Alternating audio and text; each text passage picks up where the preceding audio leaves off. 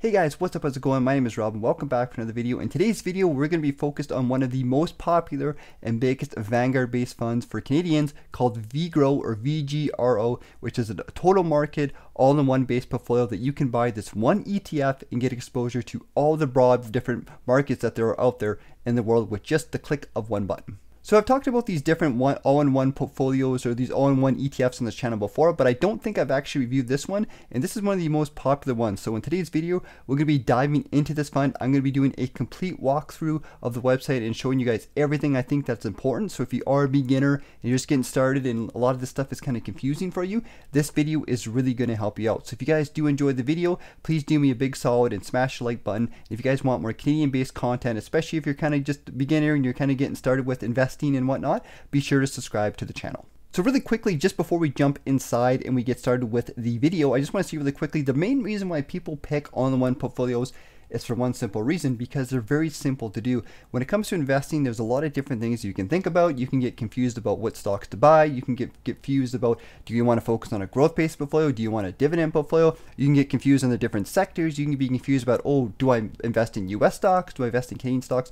These are all kinds of different things that can get really confusing, and you can also get emotionally charged, and this can be really frustrating and hard for investors, especially if you're somebody who just wants to kind of invest your money and get on with living your life. So this is where these all-in-one portfolios really shine, because they do everything for you and they really do invest in the broader market, so you really don't have to worry about anything. All you have to do is show up day after day or month after month, whatever it is, the time frequency of which you invest your money, click the button, invest your money, and you're pretty much good to go. So these funds aren't for everybody, but they definitely do serve a purpose, and they definitely are for people who want to keep things simple. So let's jump inside and let's take a peek at VGRO and let's see what this fund is all about. Hey guys, what's up? We're on the VGRO or VGRO or VGRO, however you want to pronounce it, type of ETF portfolio. And this, like I mentioned earlier, is really the all-in-one Canadian-based portfolio that a lot of people look for. This is a good ETF you can just set and forget kind of type thing. And in today's video and on the next part, this part of the video, I'm going to kind of dive in and give you guys my thoughts about it, give you guys a quick little introductory here. So we're on the Vanguard website. I'll put a link to the Vanguard website. You guys can click in the description of this video to go to the ETF, and you guys can go and look through it yourself, and you can follow alongside with me as we kind of dive inside this ETF. So the first thing we're going to be taking a peek at is the market price of VGRO. I'm going to refer to it as that from now on throughout this video. The market price is $31 Canadian. That's the NAV price. So the nice thing about this is it's a relatively cheap ETF. It's not super expensive. It's very affordable. You know, if you're just getting started with investing, putting like 50 bucks and away into your stock portfolio each month or something like that, you can buy this ETF. The next thing I'm going to take a peek at is going to be the management fee. So the management fee of this fund is 0.22%. Because it's a Vanguard-based fund, Vanguard-based funds always have very cheap management fees, which is why there's some of the best management fees that you can grab. And I just want to correct myself really quickly. The actually MER, so the MER is the total fee, is actually 0.24%. So it's a little bit higher than that, but nonetheless, this is a relatively cheap fund, and you're paying about 0.24% yearly on whatever your portfolio total is to hold this fund. Going down here, we have the 12-month yield. So this 12-month yield basically is referring to the distribution yield or the dividend yield. So if you owned, let's say $10,000 and this fund, you would get a 1.88% of that in terms of a dividend payment. So it's a relatively low yield. Anything under 3%, I would say, is kind of on the lower side. But once again, this is a total broad market fund, so it kind of has a little bit of everything. But nonetheless, it's more focused on growth with a little bit of dividend in there. So not a super big dividend fund, mostly focused on stock appreciation and stock growth, as we can see. If we take a peek at the graph here, we can actually see over the last while how much this fund has actually grown. So we could go here and look at the past month return. We could go over the past 3 months return, 6 months, year to date, and et cetera, and you guys can take a peek on that to see how the fund has grown. Now, one thing I like to always mention is when you're assessing a fund, you always want to look at a fund that's growing over time. You never want to see a fund that's kind of flatlined or trading sideways kind of thing. And we can see with this fund over the past 5 years, since the beginning of 2018, this fund was trading at $25 a share, and going to today's current date, which is February 18th of 2022, it's currently trading at 31%, so quite a bit of growth there. And if we go since inception, we can once again see when the fund first started, which was once again in January 2018. So this fund isn't a super old fund, but we can see that it is good growth, and we will be looking at the holdings later on throughout this video, so we can also see basically how this fund is choosing to invest your cash. And the distribution frequency, in case you guys didn't know, is quarterly. So that basically is referring to the fact that every 3 months or so, you will get a nice good chunk of the dividend payment. So most funds, some funds will pay monthly, some pay quarterly. The quarterly ones tend to kind of take those 3 months, wrap them up into one, so you get a nice good chunky dividend every 3 months. Now, if we go and take a peek at the fund highlights, we can get some more information about this fund, and it's always important to check the objectives and to make sure that the funds align with your objectives as an individual investor. So this fund seeks to achieve its investment objective by primarily investing in equity and fixed income securities. So this is referring to equity as in stocks. So this would be growth-based stocks, and fixed income refer to, dividend payments and whatnot. It may do so either directly or indirectly through investment in one or more exchange-traded funds managed by the manager or an affiliate or certain other investment funds. So this means that it's doing this through multiple different ETFs or different funds inside this portfolio. And you'll see that this fund basically wraps a bunch of different ETFs together. It really is that overall market. So you buy this fund, you get a little bit of exposure to everything, and it kind of gives you that exposure throughout different ETFs. And in seeking to achieve the investment objective under normal market conditions, the sub-advisor will strive to maintain a long-term strategic asset allocation of equity, approximately 80%, and fixed income, approximately 20%. So this means that it could be bonds, it could be, and it probably is referring to bonds, and we'll take a peek once we get to the portfolio holdings. But fixed income could be bonds, anything that pays out a steady distribution, and it could be dividend income, it could be bonds, it could be, if you're looking at a bank, it could be like a savings account or a GIC. That's kind of what fixed income is referring to. And the portfolio asset mix may be reconstituted and rebalanced from time to time at the discretion of the sub-advisor. So this basically means they can change things, they can rebalance things, and they will do this over time as things kind of change throughout the markets and whatnot. And the underlying funds are expected to be index funds that provide exposure to broad-based equity and fixed income markets. So once again, you're getting that overall market kind of investment portfolio if you choose to invest into this fund, and you'll see that's exactly what you're going to get. So if we scroll a little bit further down, we're going to look at the part that everybody wants to see, and the thing that's probably the most important thing is what is the performance of this fund over time.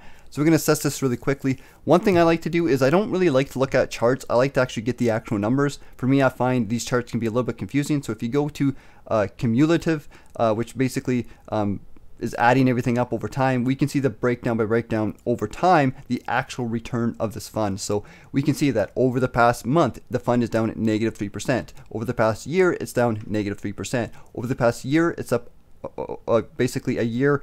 So February of 2021 to February of 2022, it's up 11%. And over the past 3 years, the fund is up 38%. So pretty good growth. This inception basically just tells us since the day that the fund was started to the day of today's current date, this is how much the fund has grown in total. So you want to see everything added up together, you would expect a 37% overall. And you can go annually here, so you can see that each individual year, which will give you an accurate representation of what you're actually getting on a year by year. So basically, we can see the capital return, which would be the stock appreciation. We can see the income return, which would be probably the dividends, the bonds, or anything like that. And then we can see the total return. So if we add up the dividends, the bonds, the stock appreciation, this will give us the total return here by the NAV. And we can see here that in 2019, we had a total return of 17%. 2020, we had a total return of 11% or so. And then in 2021, we had a total return of 15%. So pretty good years over the past three years that we've had this fund. We're looking at an average return of, I don't know, maybe like 10, 11, 12%, which has been pretty solid and pretty good for an overall market ETF. And the graph down here just basically is going to show us that if you invested $10,000 at the beginning of January 2018 when the fund first started, that $10,000 would now be worth about $14,000 or $13,000 today. So that's about 3 years or so. Now, once again, keep in mind this isn't including regular deposits. So if you put like $100 or $500 or $1,000 every single month, that would be a lot more. But if you just put $10,000, you had it sit in this fund, it would grow to be that roughly 30% or 40%, whatever it was that it gained since the fund first started. So once again, pretty good return. Like the return, it's a pretty good result, and I'm pretty happy with that if you're looking at a portfolio that's going to get you a nice good capital gains with some nice good dividends. And if we dive deeper into the portfolio allocation, we can actually see, like I mentioned earlier, we have that 80% stocks. So 80% of the fund is in stocks and 20% is in bonds. So it looks like the fixed income is coming from bonds, and then there's some short-term reserves, which is 0.01%, pretty much non-existent. So once again, this is a growth-based portfolio. So when assessing ETF or a fund that has a lot of stocks, so like 80% stocks, we're really playing the big picture, the long-term picture here. So we're not looking at making some positive return or getting some gains really quickly over like a couple months or a year. We're really looking for that long-term gains. Now the cool thing is this fund has returned quite well, and if you invest at the right time and if you keep putting money in, even a fund like this can get you a good result. And we've seen that over the past 3 years. If you would have invested in this fund, you'd be sitting at a pretty nice gain. So once again, you don't always have to think that there's more risk with stocks. Just understand that your portfolio will tend to go up and down a little bit more, but you do capitalize when the markets go up, as you've seen with this the growth of this fund over time. Going further down on this page, we can take a peek at some of the meat inside the portfolio. So we can look at the number of stocks. And as you guys are going to see here, this is the reason why this really is one of those ETFs that you just buy the ETF and you could have it as a single ETF inside your portfolio, because there's 13,000 stocks inside this ETF. So that's a lot of stocks.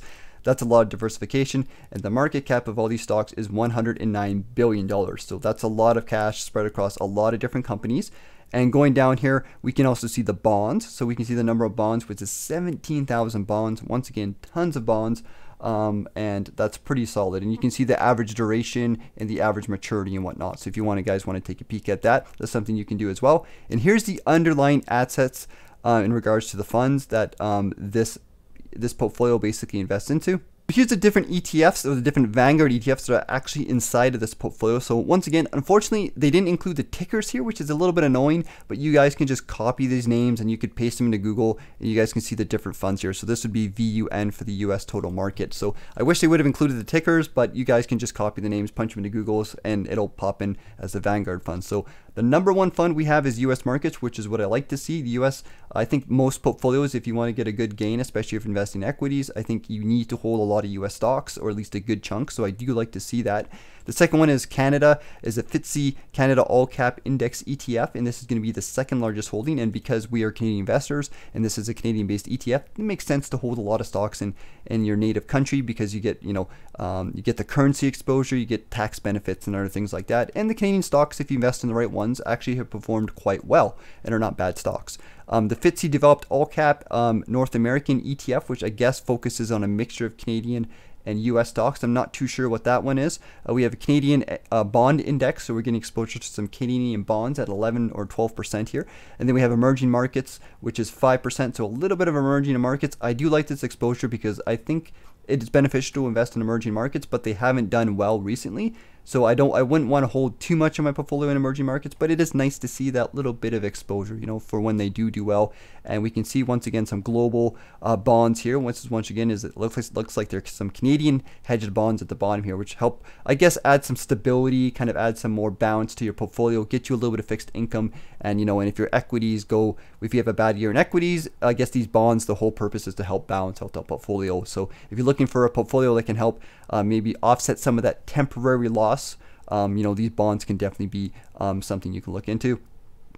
And we also have the market capitalization. So you can see the different size of the companies, I guess, inside your portfolio is how you refer this. So large caps is 81% of this fund. Once again, I'm a big fan of large cap companies. It is important to hold a little bit of everything, but you want to invest in good quality companies, and that's what these funds are doing. So large cap at 81%. Then we have some medium large, medium, and small. So nice little exposure, but once again, mostly just good quality companies going in here. And then here's some other countries that you can look if you want to see more of a breakdown of the different regions. So we have the United States of America, US, 42% of the fund. Canada, 30%. So once again, 70% of the portfolio is in North America, which is Canada and US. And I think this is pretty sound. If you're a Canadian investor and you're looking for a good growth-based portfolio, that's a pretty good way to do it. Like 70%, you could adjust it to be whatever you want, but I do like that. And then we have some other different countries here. So Japan would probably be the emerging markets, and then we have United Kingdom, China, and some other ones here. So nice little exposure to some of these other different nationalities in different countries. And going downwards, we have the sectors. so we can take a peek at the sectors. Now with a fund that's diversified, you're going to see a bunch of different sectors, and we want to see a nice diversified fund, you know, and we don't want to see like too much tech, too much technology, too many financials, too much healthcare, too much energy. You want to see a little bit of balance of everything, although keep in mind, depending on what countries you're investing into, you're going to see a little bit of an increase depending on what it is. So the financials, obviously, if you're investing in Canadian stocks, you're probably going to have a good chunk of your stocks and finances, and that's going to be, you know, the insurance companies, the banks. Those are some of the best stocks we have, so that makes sense. Most of the financials is probably coming from the Canadian stocks with a little bit of maybe US stocks. And then we have tech here. Probably most of the tech is coming from the US stocks. And then we have industrials and consumer stocks, which once again are probably coming from the US. Then we have some other ones here, which is a little bit of everything. So we have a little bit of real estate exposure inside this fund. So you're really getting a little bit of everything, but you're not getting too much on one or the other. The top three is tech, industrials, and consumer stocks, but it's nothing too crazy. We don't see anything like 60% tech or 70% financials. It's a nice broad-based exposure to a little bit of everything. And finally, we're actually going to get inside the holdings of this fund. So once again, we have some pretty good companies for holdings. You guys can take a peek and see on the equity tab, we can look at the actual stocks. So equity, once again, if you guys don't know, just stands for stocks.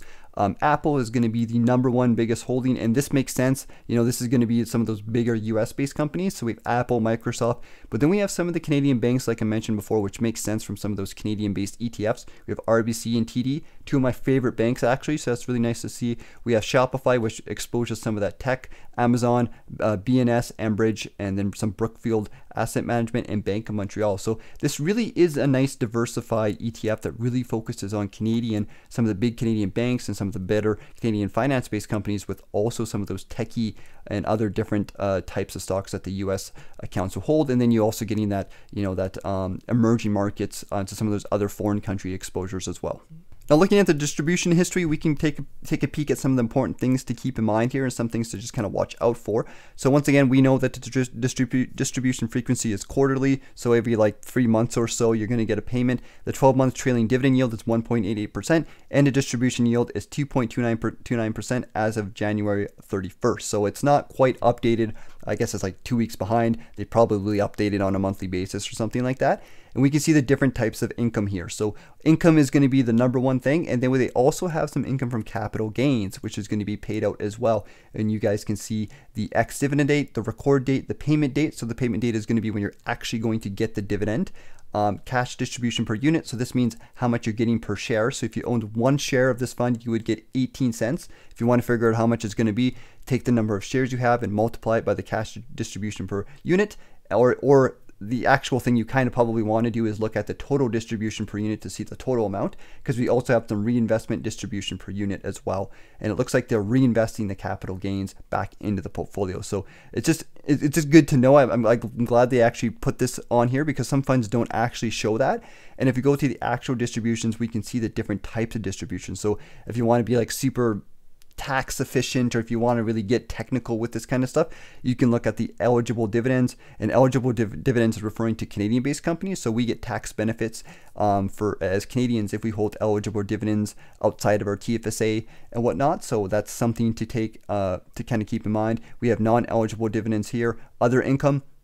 So that would be other types of income, capital gains here, return of capital, foreign income, and then foreign income tax. So you will be paying some foreign income tax if you hold this fund inside of a TFSA. I don't think you would pay much inside of an RSP, because I don't think you'd pay much inside, but it just depends. You know, it gets kind of technical when you look at the different accounts and whatnot, but just keep in mind that you will pay some income tax, but not a lot. Mostly it would just go towards some of those US stocks, but you know, a good chunk of the portfolio is pretty tax efficient. And once again, depending on, you know, if it's in a personal account, a TFSA, or an RSP, it's going to be a little bit different.